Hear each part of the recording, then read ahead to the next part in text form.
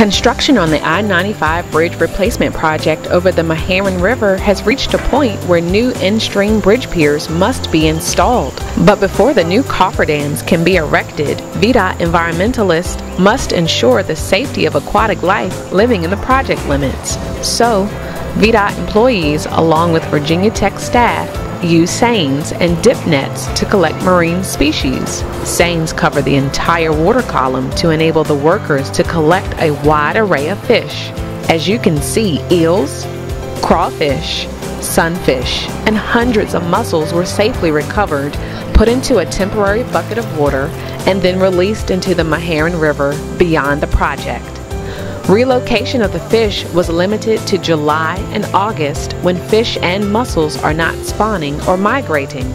VDOT. We keep Virginia moving. Tiffany Whitfield, Hampton Roads District.